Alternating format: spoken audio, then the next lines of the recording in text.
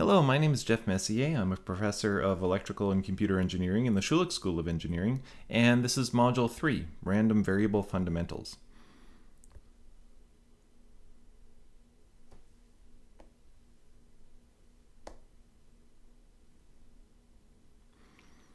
So most of you, if you have an engineering undergraduate background, will have taken at least one course on probability and statistics. So probably you have been exposed to the idea of a random variable, or at least you've worked with them a little bit.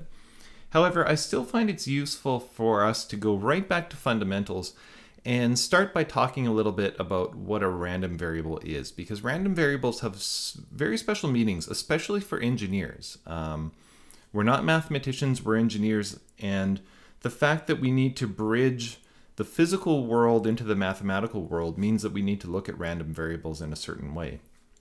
So I'm going to borrow an idea from the Popoulas probability textbook. And in that textbook, he refers to a random variable as a function. And I think that this is a very useful way to picture a random variable. Essentially, a random variable is a function that maps the outcome of a random experiment or process to a number. Now, when I say random experiment, I'm using the word experiment just kind of convenience, but I don't just mean that this only occurs in an experimental setting in a lab. This could be any engineering system at all that has some kind of random output.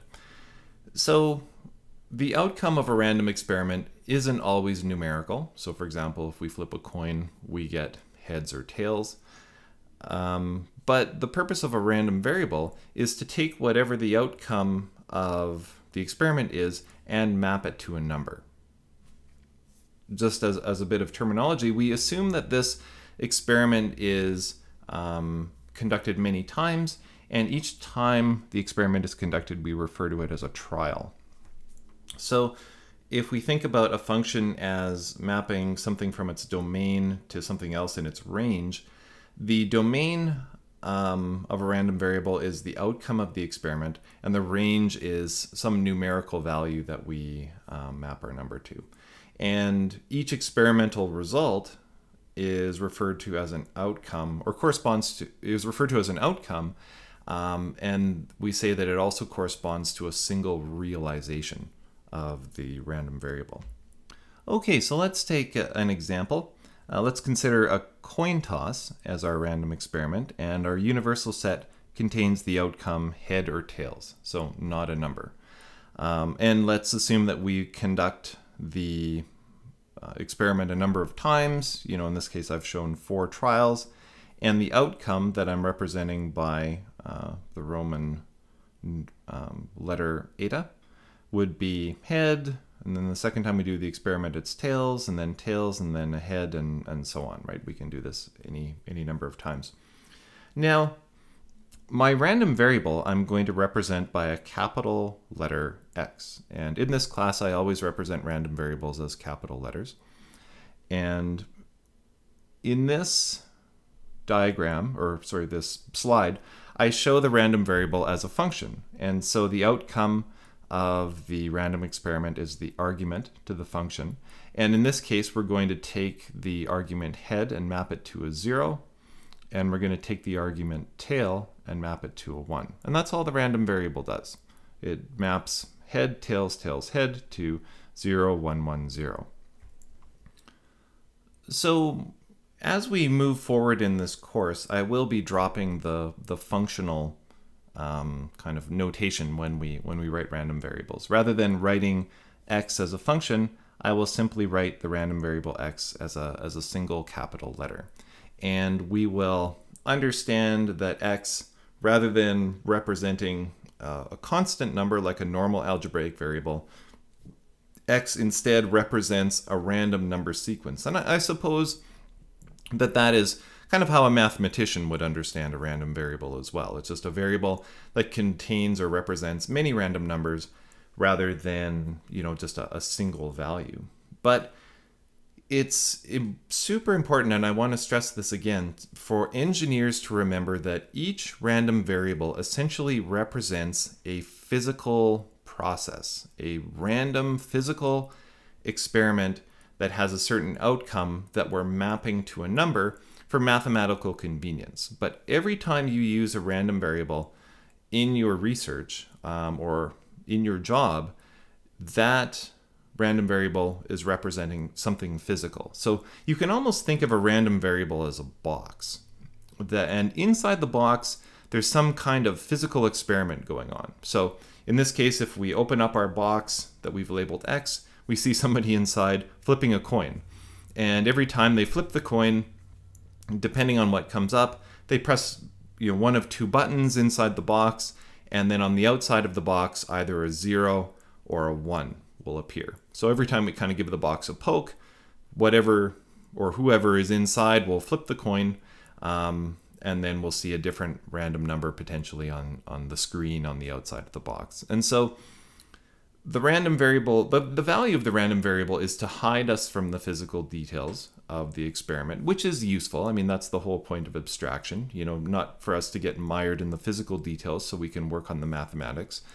But remember always that under the lid or under the hood of every random variable, there should be some physical process going on. Very important, particularly for engineers to remember that.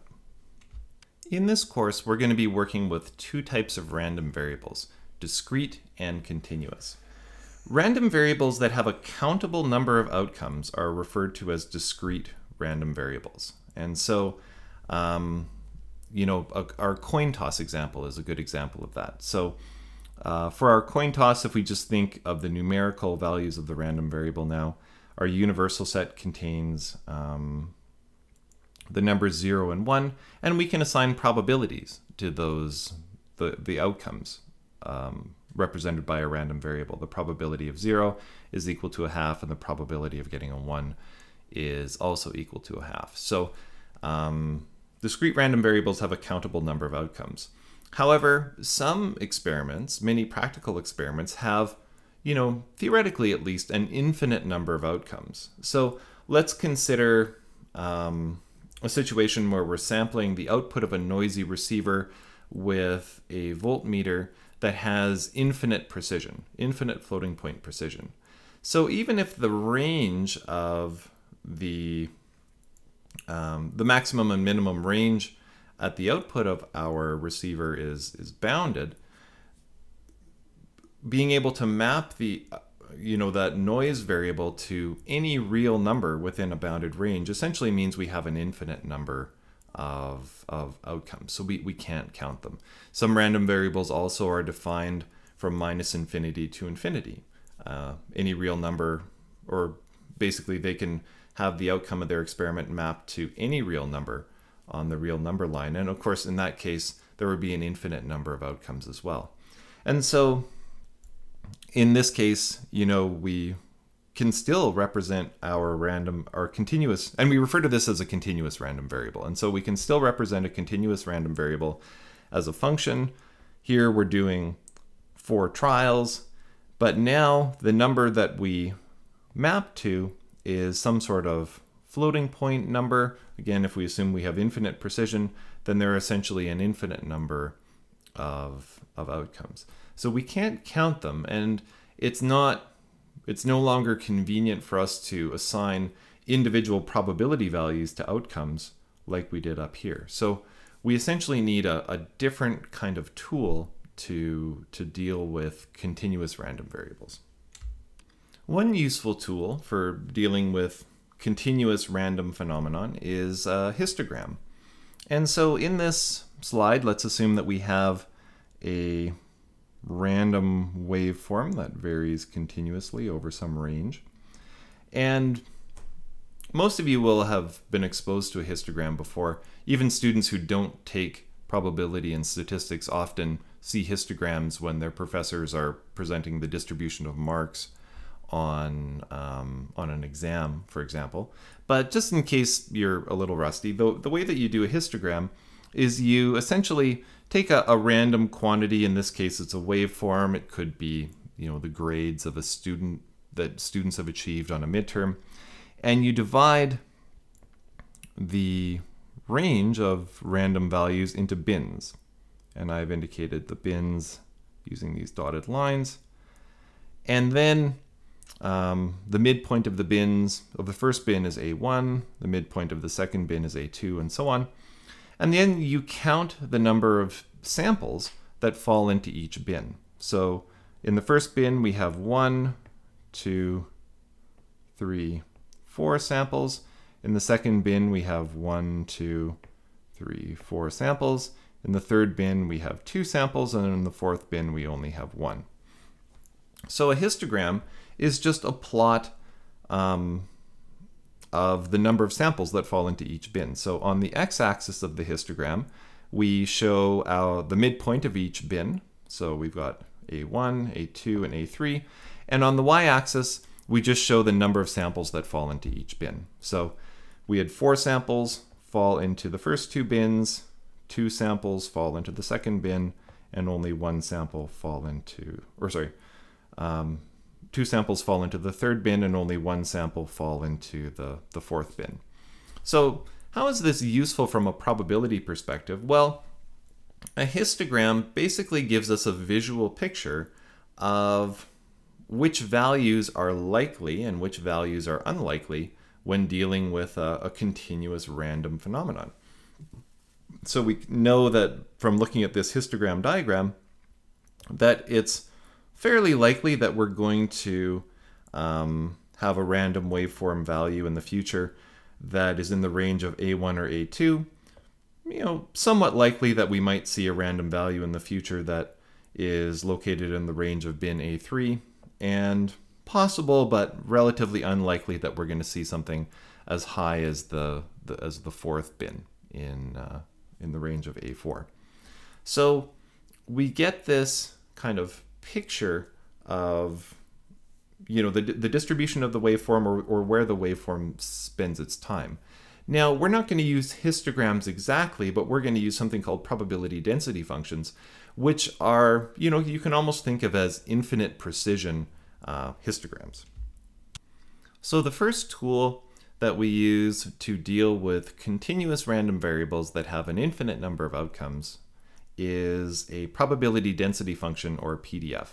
And just to start off with a bit of notation, if we're dealing with a random variable x, the PDF is denoted as a function f, the subscript is a capital X, and then the argument to that function is a lowercase x. If we were dealing with the PDF of a random variable y or z, these numbers would change accordingly. And so I think the best way to start off with is just with an example.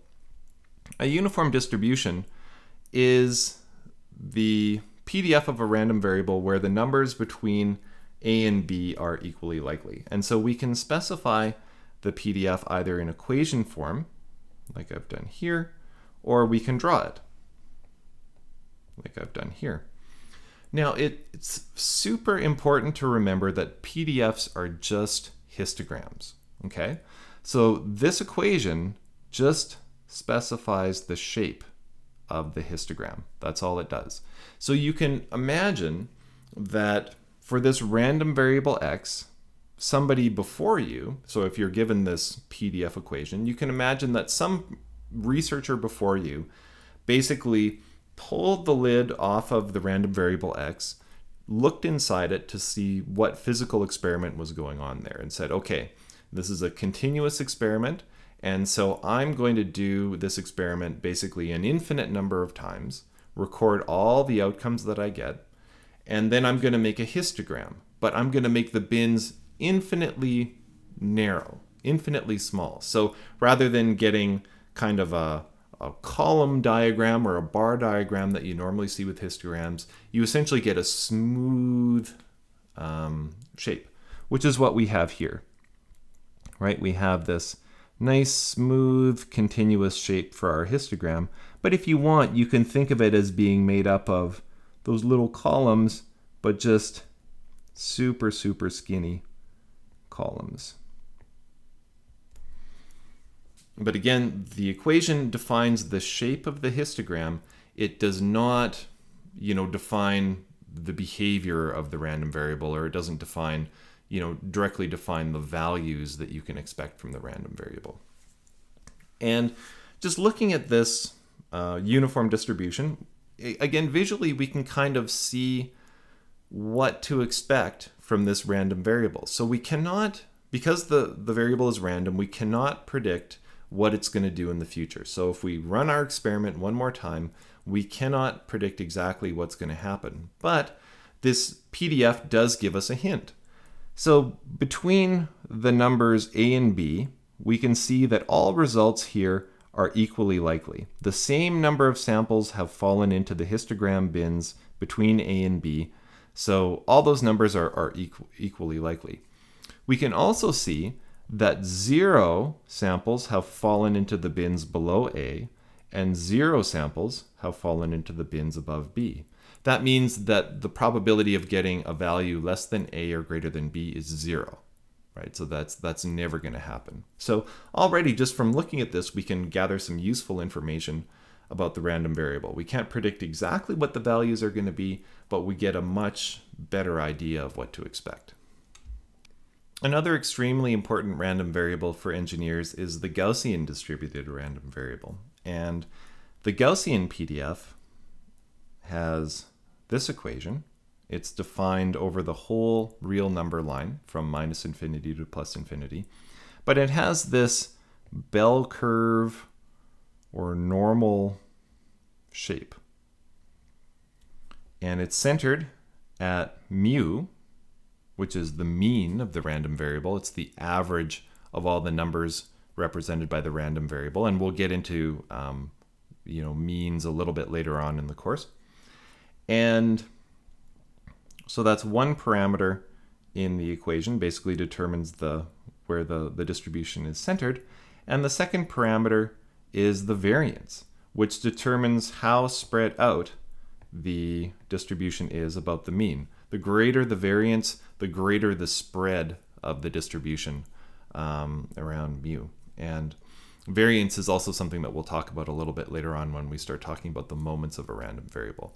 The reason why the Gaussian PDF is so important for engineers is because it can be used to represent thermal noise. So in any electronic device, the random motion of electrons within the electronics causes variation in the voltage signals in those electronics. And that variation, although they're very small, if we're dealing with very weak signals, as we often are in instrumentation or communications applications, that noise can actually cause significant distortion in our system. And so whenever we have thermal noise being added to a signal or present in a signal, we represent that thermal noise as a random variable, and the PDF of that random variable is Gaussian.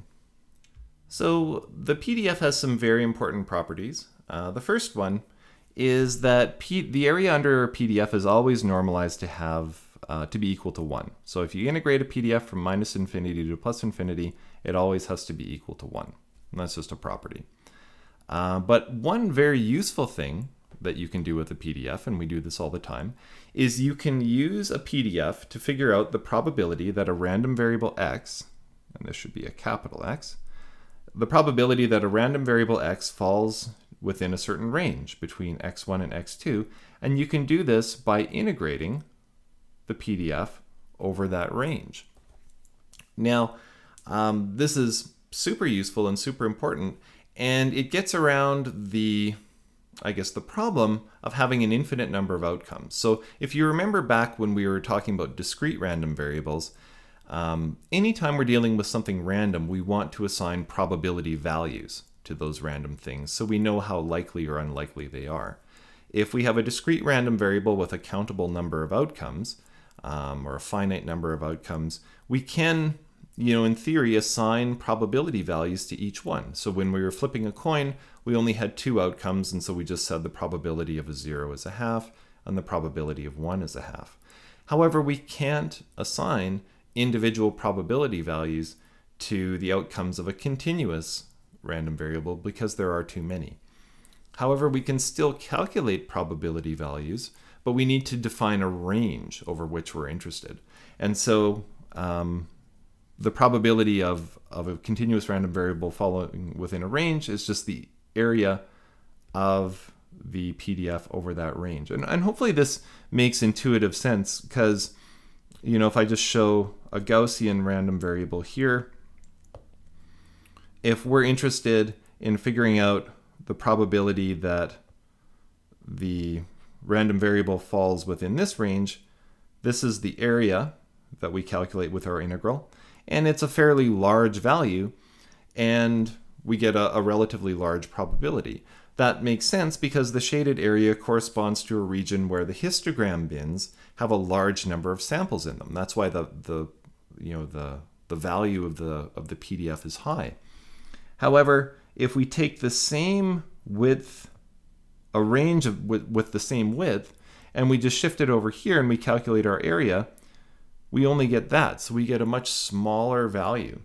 The small probability for this second range reflects the fact that, you know, over here we're seeing histograms that have not had a particularly large number of samples fall into them. So the probability of having a value in that range is relatively small. Now, I used the Gaussian PDF in my example here.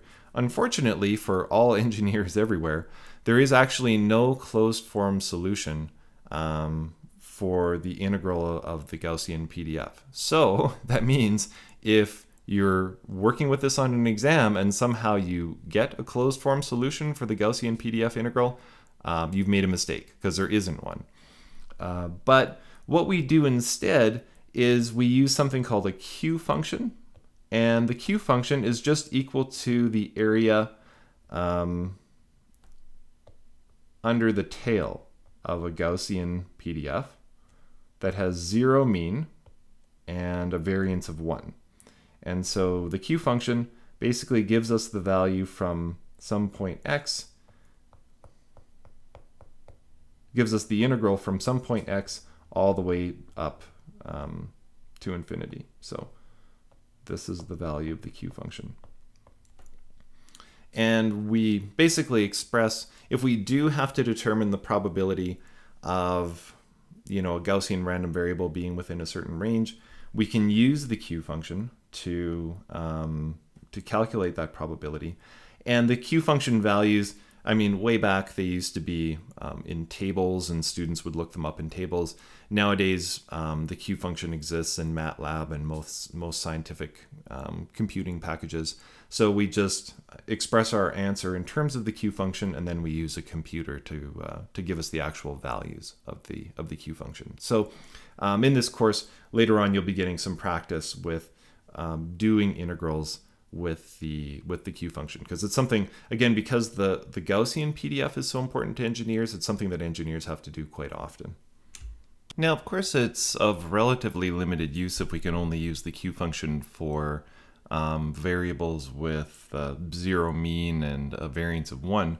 But it is possible to adapt the Q function for an arbitrary mean and variance. And so really, you know, the integral that we would like to do is to determine the probability that x is greater than or equal to some point alpha where, you know, variance is non-zero and mean is non-zero. And we can still use the Q function for this purpose if we adapt this integral expression a little bit using a substitution of variables. So let's let y equal to our variable of integration x minus mu over sigma, excuse me, and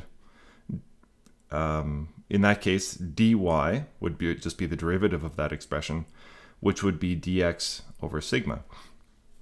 Continuing on, if x, our lower bound for our integration, if x is equal to alpha, then y is equal to alpha minus mu over sigma. And for the upper part of our integration, if x is equal to infinity, then y is equal to infinity minus mu over sigma, which of course is just equal to infinity. So if we perform this variable substitution, we get this expression here, which you'll note is exactly equal to the expression for the Q function that we had in the previous slide.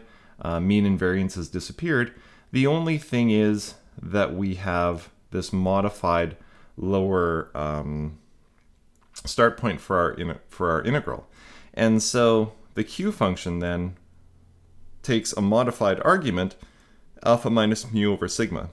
So again, if we want to integrate, we've got some Gaussian distribution, arbitrary mean, some variance not equal to 1, and we want to integrate from alpha to infinity, that value is equal to alpha minus mu over sigma. So we justified the need for a probability density function using continuous random variables kind of as our argument, right? We said that there's so many possible outcomes for a continuous random variable that we can't assign individual probability values to each outcome, so we need to use this PDF as an alternative. And so that suggests that we don't really need to use PDFs for discrete random variables, but in fact that's not true. We do actually define PDFs for discrete random variables, but we have to do it in a slightly special way. And so let's start with a little bit of a paradox maybe. Let's say we've got a continuous random variable x, and we want to figure out the probability that it's equal to exactly x naught. And so the PDF, if we use our PDF, we would perform our integral from x naught to x naught, right? Because we're interested in just a single value. However, this is a zero width integral, which by definition has to be equal to 0. So the probability that our continuous random variable is equal to a particular constant value, any value at all, is equal to 0, which seems a little bit strange, but the way that you can best understand it is by assuming that there's just so many possible outcomes, theoretically an infinite number of outcomes. So the probability of getting just one particular outcome has to be equal to 0. Okay, so obviously this is a problem for discrete random variables. So for example, our coin toss random variable can only take on two values, right? A head or a tail, or a 0 or a 1. And the probability of getting a head or a tail is equal to a half, right? So we've got a non-zero probability. The way that we handle this is by using delta functions. So a Dirac delta function is a special mathematical function that has infinite height, 0 width, but has a unit area, an area equal to 1. And so this exactly fits the bill, because we can integrate over a 0 width interval and get a non-zero value, or a non-zero probability. And so to write it in a general way, a discrete random variable is made up of a summation of shifted delta functions. Each delta function is centered at one of the possible outcomes of the discrete random variable, and the area of the delta function is weighted by the probability that that particular outcome occurs. And so for our coin toss random variable, this is what the PDF would look like. We have two delta functions. The first one centered at 0, the second one centered at 1. And these delta functions, of course, have infinite height, but I write numbers beside them, and I'm not indicating that their height is equal to 0.5. This is indicating that their weight, or their area, is equal to 0.5. But understand that they have infinite height, right? Because that's the definition of a delta function. And so if we use delta functions, then our integration works. And so, for example, if we wanted to figure out the probability that our coin toss random variable is equal to 1, this is the way we would write the integral. We would integrate from 1 minus a very small value to 1 plus a very small value. We integrate our PDF, and we take the limit, as that very small value approaches 0, and our result would be equal to 1/2. Again, 1/2 because we've weighted or scaled the area of the delta function to be equal to 1/2 rather than 1. And so in this class, we're going to be using, whenever we've got PDFs for discrete random variables, we're going to be using the PDFs that are based on delta functions. However, as you read through textbooks and papers, you will also see what are known as probability mass functions. These are also intended to represent discrete random variables. These are not defined using Dirac delta functions. Instead, they're defined kind of in a similar way that we draw a discrete time signal that's been sampled. If you're studying discrete time signal processing, we have a stem plot, that might look something like this, where we've got a value at 0 and 1. The heights then of these, let's say 1/2 and 1/2. The heights of these stem plots actually are finite, and they are equal to the probability value. And there's just nothing defined in between here, in the same way that there's nothing defined between samples of a discrete time signal. So again, we're not going to be using probability mass functions in this class, but I just wanted you to be aware of them. So a second tool that we have in addition to PDFs are CDFs, or cumulative distribution functions. These are also known as probability distribution functions, but we'll be calling them CDFs in this class. And CDFs is by far the most common term. A CDF actually directly yields a probability value, so there's no need to integrate them. So the value of a CDF for a particular random variable is written like this. So I use the same notation that I do for a PDF, except it's a capital F rather than a lowercase f. And the value of the CDF is directly equal to the probability that the random variable x is less than or equal to the argument that we're giving to the CDF. So because this is a probability value, that means the y-axis of a CDF is always between 0 and 1. And the CDF is also a non-decreasing function. That means it always either has to be constant or get bigger. And so, as an example, this is the CDF for our coin tossing random variable. You can write it as an equation, but it's a little bit easier to follow if we draw the picture. So the CDF for the coin toss random variable looks like a staircase, and as I said, it yields a probability value directly. So let's say if we look at the CDF here, maybe at -2, what's the probability that our random variable x is less than or equal to -2? Well, it's 0, right? Our random variable can only be 0 or 1, and so it can never be less than -2. It can never be less than -1. It can never be less than -0.2.